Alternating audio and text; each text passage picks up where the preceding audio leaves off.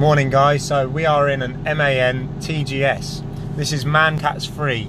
Now if you're getting this fault code of diesel particulate filter service regeneration required, which is probably popping up in a really annoying message on the screen, that's probably why you're watching this video.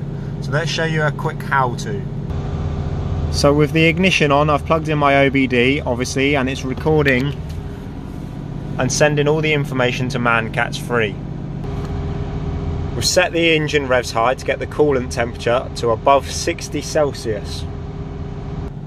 So on our Man-Cats free terminal, what you want to do is go to driveline systems, then to engine, then you're going to come down to calibration / startup, particular filter, and then we're going to come over to the right and click on particular filter service regeneration. You're going to get some warning messages. Now it's very important that you read all of them. Once you're happy with all of those warnings and information, please click the green tick here to confirm. Again, it gives you here information that you need to be au with, and then once you're happy with all that, please press the tick. So now we're onto this screen here,